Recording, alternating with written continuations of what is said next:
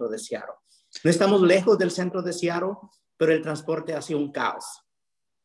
I live in South Park for 12 years and I have always used public transportation.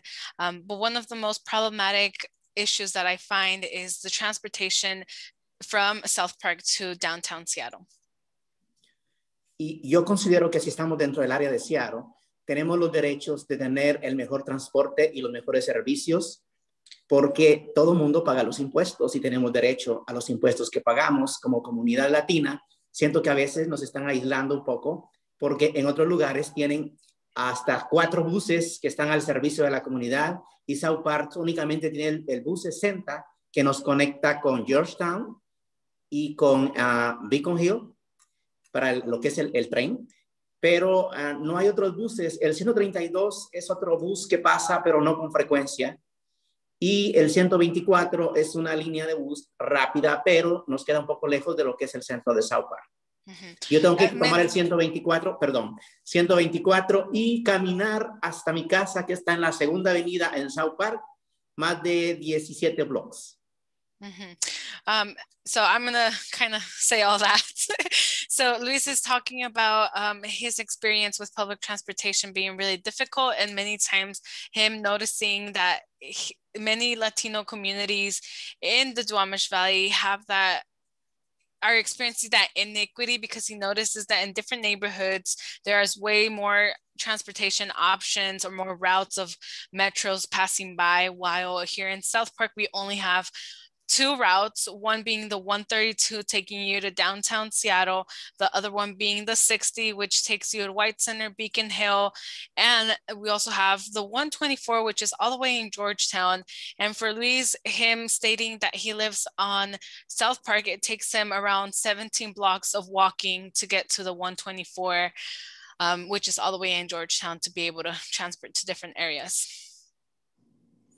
Okay, mi pregunta es, ¿tienen ustedes algún plan estratégico para mejorar la transportación? Por ejemplo, pensando una conexión de Burien hacia el centro de Seattle. Vamos a hacer una comparación, quizá no es buena, pero si vamos a Portland, Portland tiene muchos trenes y diferentes conexiones a muchos lugares. Seattle, siendo una ciudad tan grande, mucho más grande que Portland, no he visto que haya una línea de tren que conecte a todos los sectores que vayan hacia el centro de Seattle. Ahorita también tenemos la línea de tren que conecta a el SeaTac, el aeropuerto, al centro de Seattle o a la universidad. Y sé que están trabajando en una extensión de tren hacia el mall de Northbend y otra línea para Bellevue.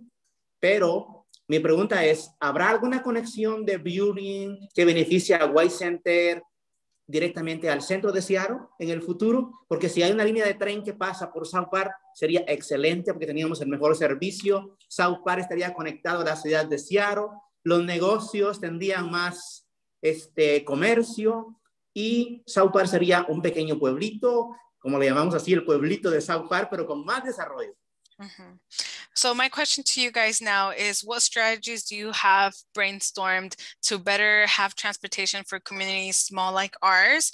One of the examples I want to give you is that Seattle is such a big city, and yet I'm sorry to compare it to a different city, which is Portland, but Portland has so many transportation options that connects all their routes, all their small neighborhoods to the downtown area. So how can we provide something similar, including Burien, connecting those to downtown Seattle? I am aware of the link station and the train that passes by, and we're starting to create more stops, but how can we connect more to smaller neighborhoods that will bring more economic prosperity to our local businesses and bring those little small town neighborhoods that we consider like our home more income and more transportation?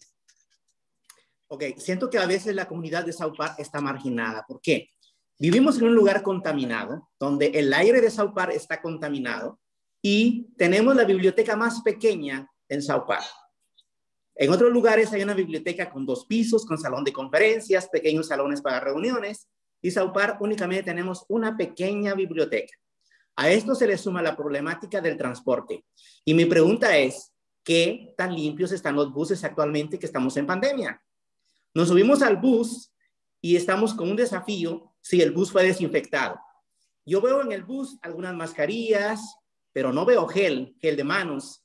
O, por ejemplo, asegurarme que el asiento donde yo estoy sentado está limpio. So I really believe that South Park is marginalized because of several factors that I want to state. One of them being that we are surrounded by a Superfund site, meaning that we have one of the highest polluted neighborhoods, but also being that we have one of the smallest public library in the Seattle areas, which I noticed that there's other neighborhoods that have public libraries with 2 floors or more, but that also adding that transportation, there's a lack of transportation, and also thinking now of COVID, what type of procedures are we taking? How are our buses being cleaned? Many times when I use a public transit here in South Park, I notice that yes, we must wear masks, but I still don't see no hand disinfecting or any hand sanitizer provided for people that come in. Many times I have to worry about if my seat has been disinfected or if other people have touched it. And again, we only have 2 routes, so I have no other options but to continue to using this transportation.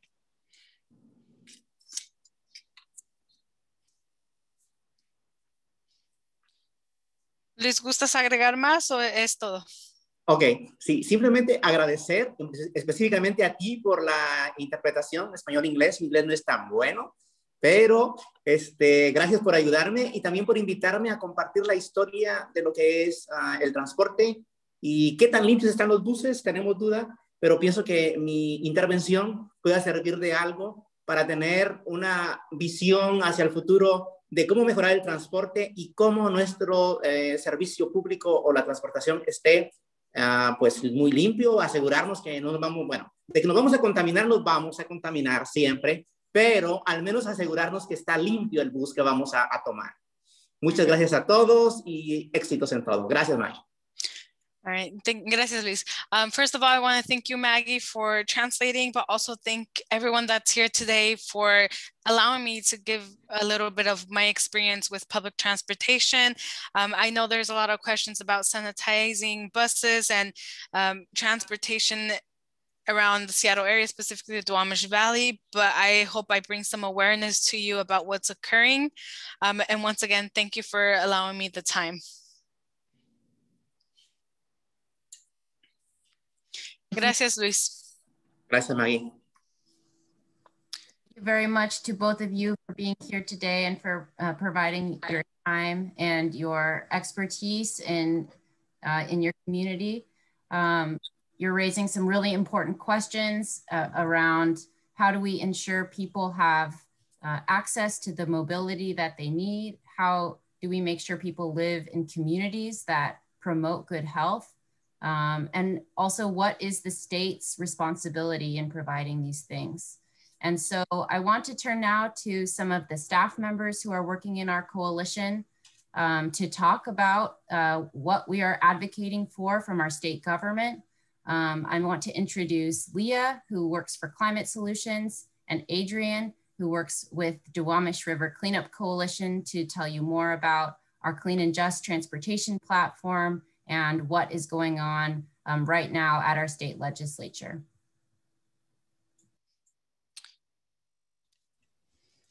Fantastic. Thank you all so much for being with us. Again, my name is Adrian. I use she, her pronouns, and I'm with the Duwamish River Cleanup Coalition, where I also have the great honor of working with Maggie and Luis in community on these very urgent and important issues. Some of this work includes working with the Clean and Just Transportation Table. Just to recap what that is and who we are, the Climate Alliance hosts the Clean and Just Transportation Table, representing labor unions, community of color-based organizations, mobility, health, and environmental organizations. Together, we are working to pass strong statewide transportation policies that build a clean and equitable transportation system for all by reducing climate pollution, improving community health and economic opportunity, and creating sustainable alternatives to congestion management. I saw in the chat, someone mentioned the West Seattle Bridge closure. So when we talk about congestion management, that's exactly what we're talking about. We fundamentally believe transportation solutions must be built by those who are impacted by pollution, economic injustice, to ensure we create a transportation system that reduces harms like pollution and/or displacement in order to increase affordability, safety, equitable access, good jobs, clean air, and clean water. All these things that are basic human rights and should not be reliant on your zip code, race or ethnicity, income level, and all of those things. In this way, transportation justice is integral to advancing climate justice. So what is our transportation, Washington's transportation funding and current forecasting look like? So Washington State is spending transportation funding in the wrong ways. It's heavily focused on a gas tax, which is restricted to highway spending by the 18th Amendment. And a gas tax is also highly regressive. Not only is transportation funding declining, Washington State continues to overwhelmingly prioritize spending our limited revenue on new roads and highway expansion, which then increases the car congestion, displacement, stalling progress towards a just transition, and instead driving more harmful pollution into our air and water. We can and must do better to build a transportation system that is clean and aligns with our spending with state transportation goals of safety, health, and equity, as I spoke to before. These goals must be made a priority. More so, our current transportation system creates an unequal and adverse outcomes. And this unmet need stacks up to billions of dollars, presenting major gaps in transit, walking and biking infrastructure, as well as maintenance backlog for those things that keep us safe every day. This leads to a lack of healthy mobility, getting to A and B safely in an efficient manner, contributes to a climate crisis by releasing emissions into the air, as well as public health impacts such as poor air quality from fine particulate matter that's not good for us to breathe in, as well as lack of access to getting to good jobs, education, and the communities that we need to lean on during hard times. It's really important to our social safety net. Because of this, our state transportation funding needs to be progressive, stable, and also factor in the social determinants of health. So in this way, a just transportation system would benefit everyone. We believe we can start turning the curve on pollution and injustice with the next transportation package. This is an urgent need. So you might be thinking, what is a transportation package? So a transportation package is the state's way of funding new projects and policies by identifying new revenue sources and a suite of investments. The last package was called Connecting Washington, as you may recall, in 2015. In past packages, investments have been heavily made into roads and highway expansions, and only 5% into transit, walking, and biking. This is just simply not enough. So what is the process to pass the package that we want for clean and just transportation? Well, it typically takes several years of negotiations to play it out. There's people on this call working very hard to do that as we speak. Transportation committee leaders put forth their proposals, then they are in hearings and negotiations, just like other bills. And it's very complicated because these bills are long and robust, and there's a lot of details that go into them. For example, the House proposal is, as we heard, $26 billion over 16 years. So we are hoping that the package comes together. There are several proposals out there, but a lot has to happen in order for it to all come together by April 25th. That's basically a month from now. And this is also the end of session. So on the revenue side, current issues at play look like road usage charge.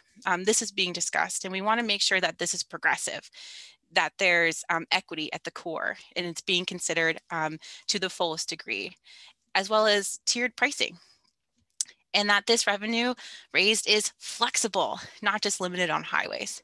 In addition, carbon pricing carbon pricing is some of the funds that will be needed to pass transportation package. We are supporting some new novel sources like Senator Saldana's air quality surcharge, which puts a fee on cars at point of sale based on how much they would pollute.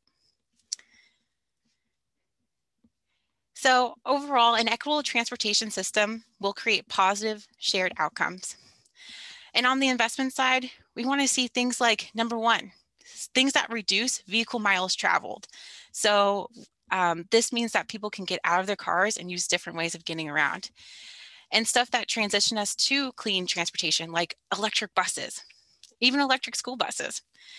And this all will require strong support for transit, like walking and biking and being connected. Electrification, especially large fleets of vehicles, especially stormwater mitigation and culverts, and at least 35% of investments going to impact communities for projects.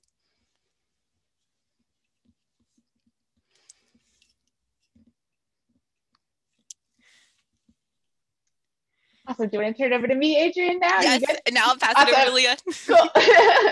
Just making sure. Okay, so I will dive in a little bit on some of the sort of data details behind what Adrian was talking about, and also to sort of provide a little bit of background that really affirms the stories that we're hearing from community members, and also affirms what Kelsey was talking about earlier about how we really need to do everything in order to have a truly clean and truly just transportation system. We cannot continue to pit needs up against each other. So this is a lot of data on this slide, but I'll go through it. Basically what it says is that in order to meet our climate goals, we have to electrify basically all of the vehicles that are on the road. And in addition to that, we need to increase transit access. We need to reduce the amount that folks have to get around in their personal vehicles only in order to make it so this transition is just, so people have transportation options, they can get to where they need to go in an easy way, and in order to better produce outcomes like saving lives as a result of reduced car crashes and having more near-term health benefits. So what this slide shows is sort of two possibilities that we could move forward with. On the left, you see what happens if we reduce VMT significantly, vehicle miles traveled significantly, and also electrify the vehicles that remain on the road. On the right shows what happens if we basically just electrify, but don't really make any attempt at changing our mobility patterns. We don't expand transit, we don't expand walking and biking options, et cetera. And you can see that we meet our climate goals in both ways, but when we combine these strategies, when we combine increasing transit access and walking and biking access with electrification, we see even more benefits. So folks will save more money on getting around in sort of an electrification only scenario. Compared to the status quo, this is better. Folks will save about $1,800 per year on their transportation costs by 2050. But if we combine that with expanding transit access or avoiding the need to drive and instead being able to walk and bike, we can have folks saving over $4,000 per year by 2050 under this. In addition, we'll see more near-term health benefits as we expand access to transit and walking and biking. And those air pollutants that Adrian was talking about, not only climate pollution, but particulate matter that gets into our lungs and is really harmful to our health. As we shift away from vehicles, that is further reduced. And then finally, folks are there's a real problem with folks who are being killed in car crashes. And we actually see the data shows that mostly BIPOC communities are impacted by this. And so the more that we can, again, reduce the vehicle miles traveled, move folks over to safe transit options, safe walking and biking, we will actually save lives. And when you compare these two strategies, of course, we'll need to spend more on transit. We'll need to improve transit access, and that will take money, but we'll have to spend less on roads due to less wear and tear from so many vehicles. And we'll also have to spend money on building out our electricity system in order to power these vehicles with clean electricity. But all that to say is when you compare these two things together, the combined strategy actually is slightly cheaper than if we only rely on electrification. So I just wanted to put some data out there about how we really need to pursue both strategies. And I also want to emphasize that when we're talking about transportation, we're not only talking about personal mobility, but we're also talking about freight. We're talking about garbage trucks. We're talking about buses. We're talking about all these different kinds of vehicles that move through communities. We want to make sure those are clean And we want to make sure that everybody has the access to get around in the way that works best for them. So again, expanding transit and expanding safe walking, rolling options. So in sum, we need to electrify our transportation system. We need to switch to cleaner fuels, but we also need to do a lot more. We need to reduce the vehicle miles we travel and have more folks who are able to use active transportation, like rolling in some form or walking. We need to have folks who are able to use transit, like Luis was mentioning. Not all communities have good transit access. That really needs to be expanded. So we're really working on that.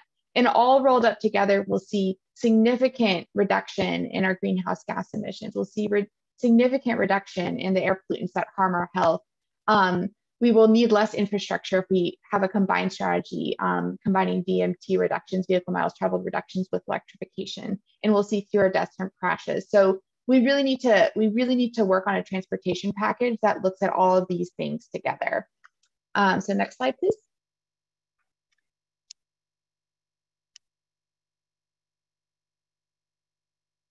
So basically, overall, like Adrian was mentioning, we are looking at the transportation packages that will be forthcoming as a group to make sure that we are seeing investments in transit, investments in safe walking and pedestrian infrastructure, safe investments in biking infrastructure, safe routes to school, and in transportation electrification, especially for heavier duty vehicles that are more expensive and harder to electrify at this very moment, but would lead to significant pollution reductions. So right now we have a couple of different packages on the table, just like Adrian mentioned, and just to reiterate for folks to know, right now it looks like the House package is the package that was $26 billion over 16 years. It did provide more of what we wanted to see, not enough, but more of what we wanted. And so we're really working hard to sort of amplify the things we like in that package and help expand them. On the Senate side, their package proposal was a little bit less. It was about $18 billion over 16 years, and there's a few different proposals out there. We don't have the details on those proposals just yet. We're expecting some significant details this week, and as a group, we're going to be working together, again, to advocate for those investments we need, and also make sure that we're paying for those investments in a way that is both climate friendly, climate forward, and progressive and just, because we want to make sure that we're investing in a just and clean system, but also that we're doing so in a way that the revenue is climate friendly and is progressive. So I will leave it at that. Fantastic. Thank you to you both so much for lending your expertise. I think we're going to spend the next 10 minutes or so just going through some questions that have come up in the chat. Again, if you have a question that you wanted to ask, please drop it in the chat box. And if we can't get to it today, we can always try to follow up with you later.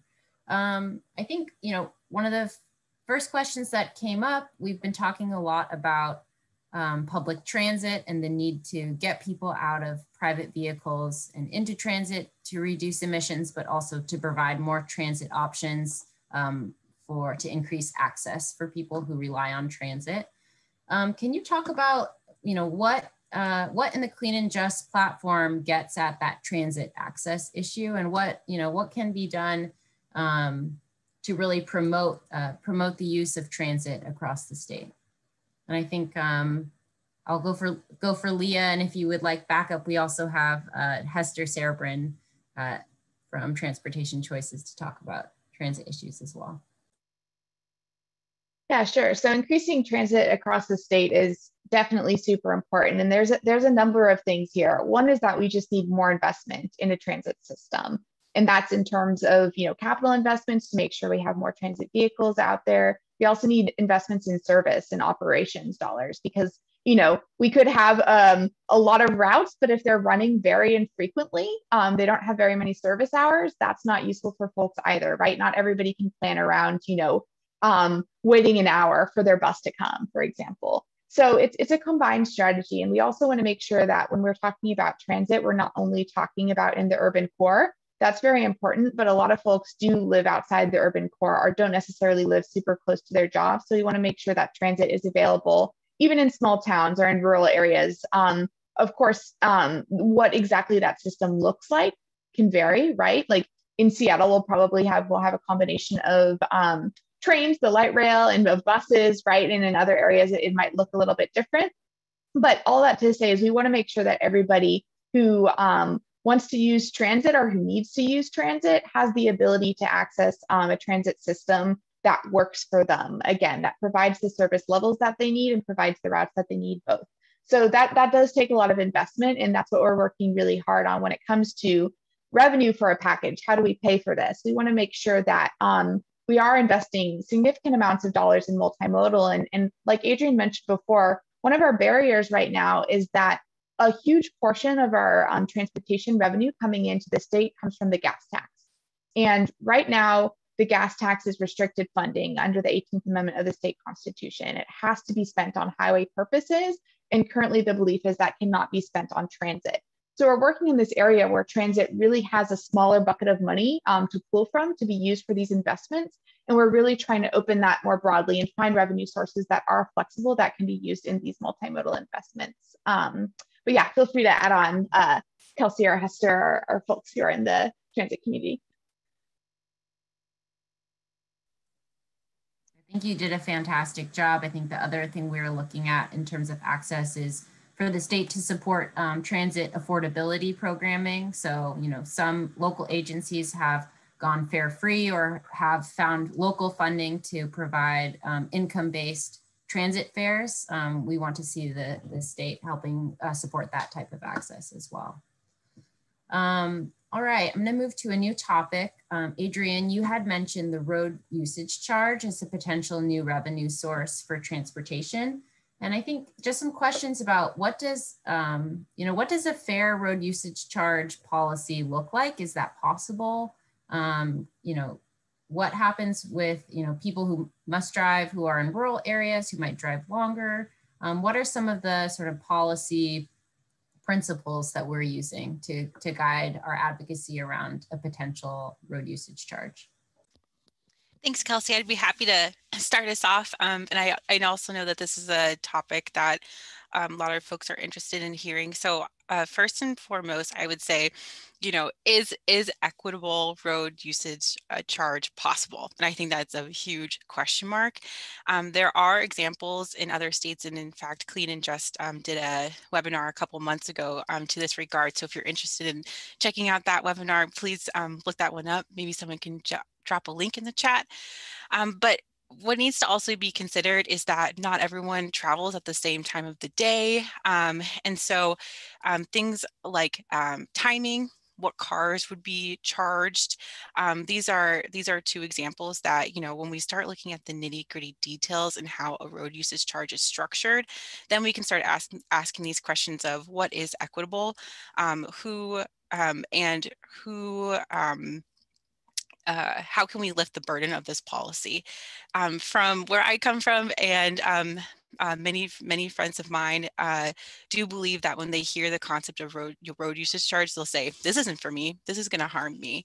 And so I think we also need to acknowledge past harms and how that's rolled into future policies in which we suggest, and we must acknowledge those and make sure that those harms are reconciled, but also healed, and we move forward in a more progressive way.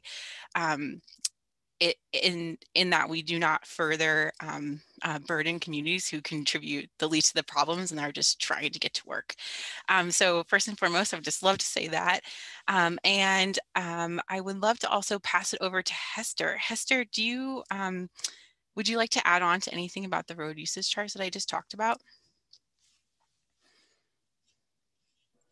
You did a really good job. Plus I was searching for the link to the video of the chat, so I just dropped that in there. So sorry if I repeat anything you say, but I think you're absolutely right. Like, not starting from a baseline, like this is the solution or this is bad, but really evaluating how it could be formed. It's a brand new way to approach pricing. And I think that gives us a lot of flexibility in shaping it from the get-go. And so another thing that we're working on is just looking at where pricing happens at all levels of government, right? There's local congestion pricing conversations, there's tolling, there's road usage pricing at the state. How do we make sure everyone's talking to each other so we're also not doubly tapping folks for engagement on this? but ensuring that there's a lot of transparency and efficiency in how the system is set up to begin with. Thanks, Adrienne. Great, thank you so much for diving into those topics. I will chime in with my own addition, which is that, one of the most important priorities for our coalition and a road usage charge is that, if implemented, we want to make sure the money that comes from that is flexible, because right now the money that we raise from the gas tax is inflexible. It can only be spent building and maintaining highways. And we know that we need to be able to use many strategies to make our transportation system cleaner and more accessible, not just building and maintaining roads. So we want to see flexible revenue raised from any road usage charge that moves forward. Okay, we have a couple more minutes. Leah, there were a few specific questions about your electrification slides, and I know there's a whole report that backs that up, so people can dive into the full report as well. But I'll try to get to just a couple of these questions. In Leah's slides, does 100% electricity assume all electricity is from hydro? And if not, what other sources and impacts are considered? Yeah, so the modeling for our electricity sector was based off of the Clean Energy Transformation Act, which passed in 2019, that requires that by 2045, all electricity in Washington is fossil fuel free. So it's a really exciting policy that a lot of us worked on in the Climate Alliance. And so those are the constraints that the policy was modeled under. It includes existing hydro. It does not include any new large scale hydro per what was passed in 2019. Great. Next question. So compared to the electrification only scenario, are the CO2 reductions the same or greater with electrification plus vehicle miles traveled? Yeah, so when you do both strategies sort of get us to a similar endpoint, which we were aiming for at least a 95% reduction in greenhouse gas emissions by 2050 for this model. But the cumulative emissions over time under the combined strategy, when you paired electrification with reducing vehicle miles traveled, the cumulative emissions under that strategy were lower, because it does take time to electrify the full fleet. Whereas if you when you pair that with those vehicle mile travels reductions, especially earlier on, you see more greenhouse gas emissions averted and more air pollution averted. So the combined strategy was better for cumulative emissions, even though they both got us to that sort of same endpoint. Great. And then one more question about electrification. Is the coalition advocating for specific financial support for transit and bus electrification? Maybe you could talk generally about sort of our approach for how to prioritize electrification in transportation.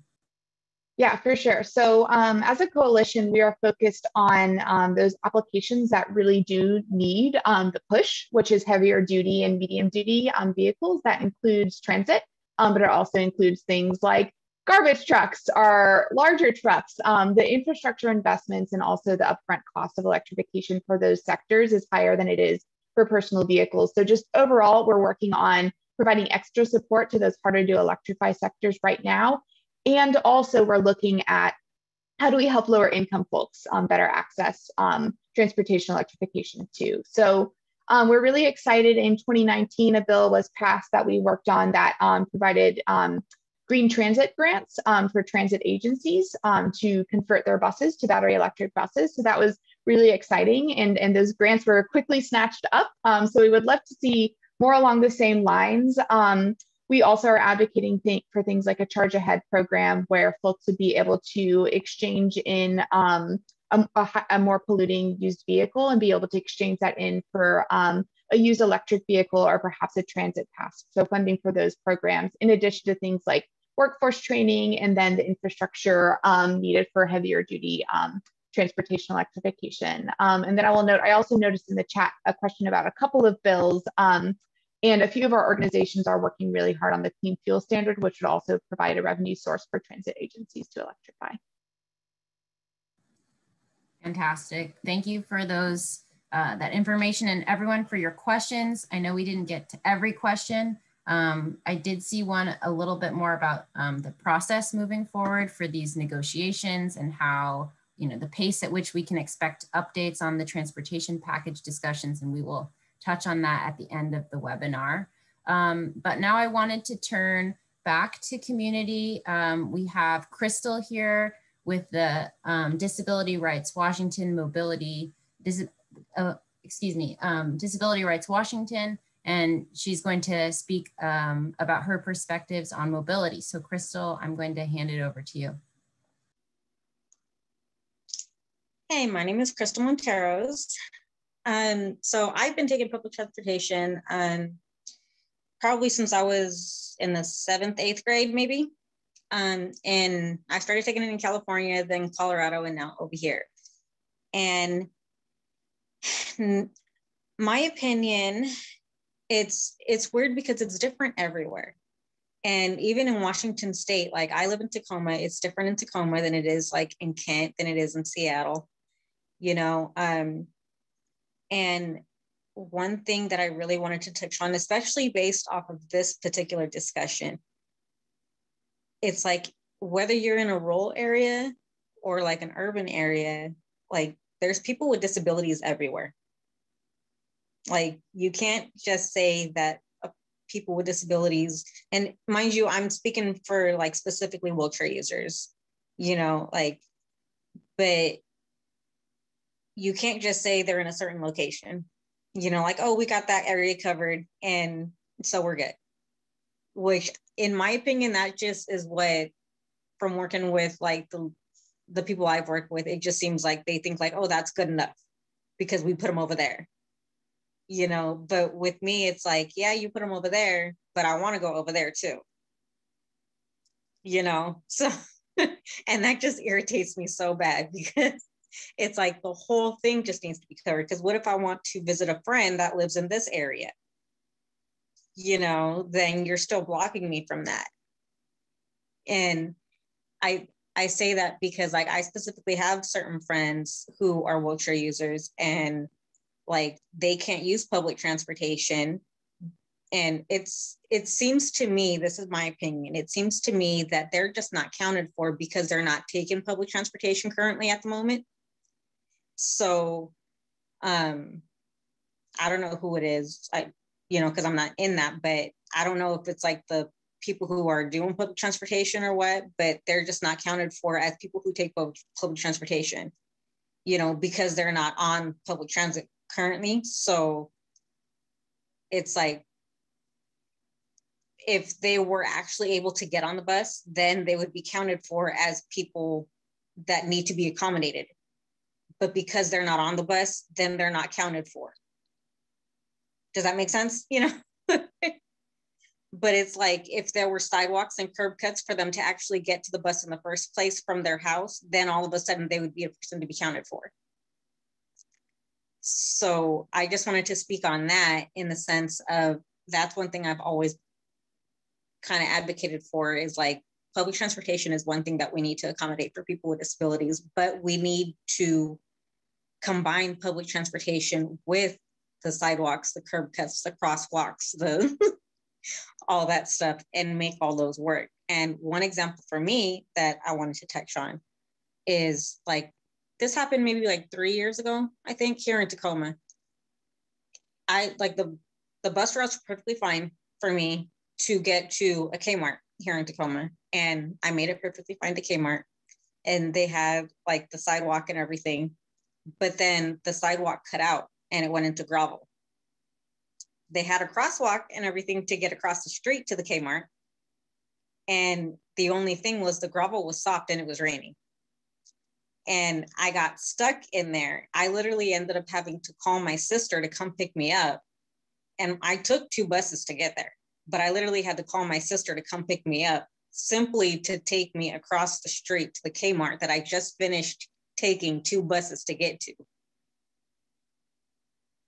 You know, like, but in my opinion, if public transportation worked with the people who did the crosswalks and the curb cuts and the, you know, sidewalks, all of this would be, it would all work together, you know, and it would cause us all to be independent. But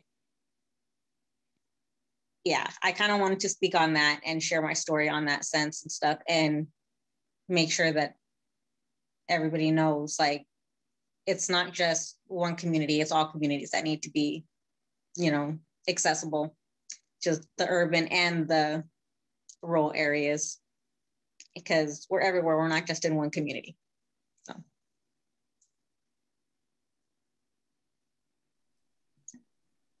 Thank you, Crystal. We really appreciate your time. We appreciate you being here, and especially for sharing your story and some of your experiences.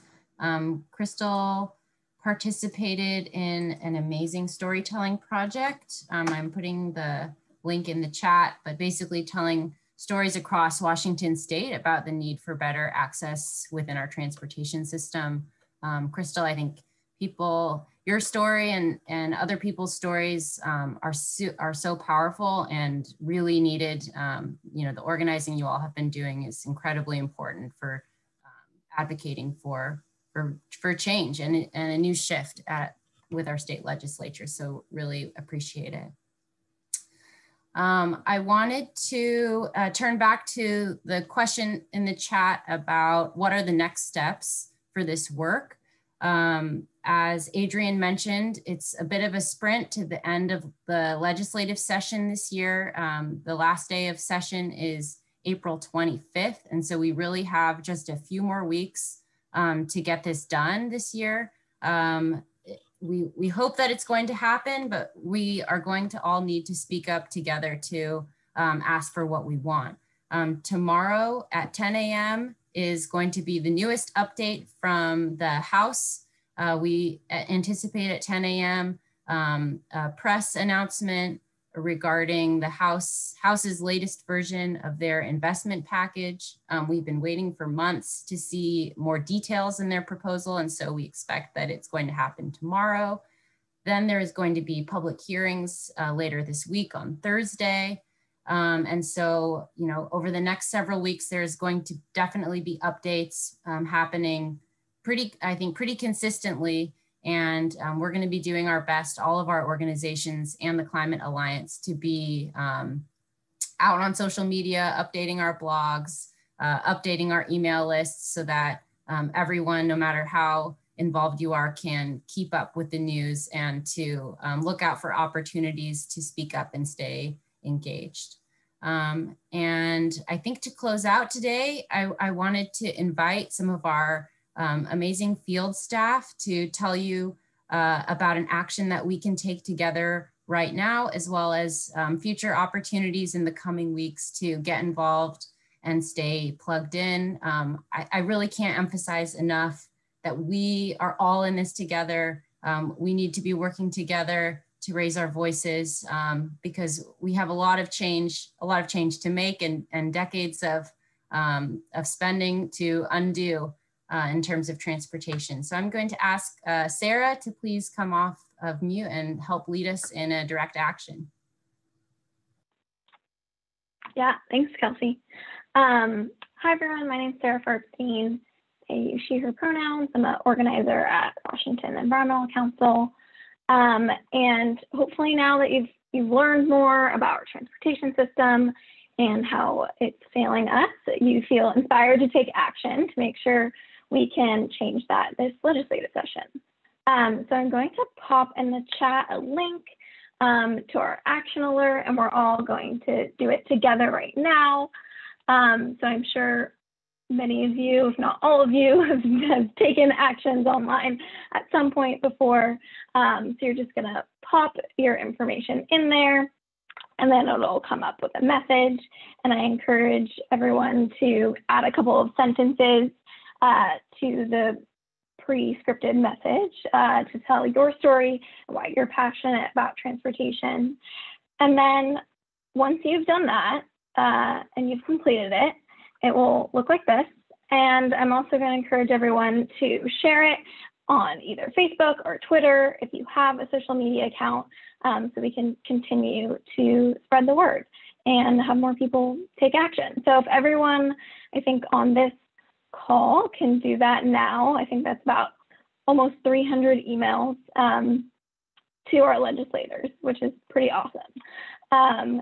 So once you've done that, I'm also going to invite you to join us next Tuesday.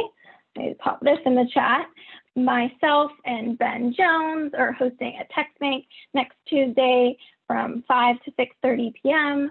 And we'll be texting constituents in some of our key districts and asking them to contact their legislators for a clean and just transportation package. So it should be fun. If you haven't texted before, it's pretty easy. It's a good time. There'll be music and fun way to take action. Ben, do you want to add anything or stop sharing?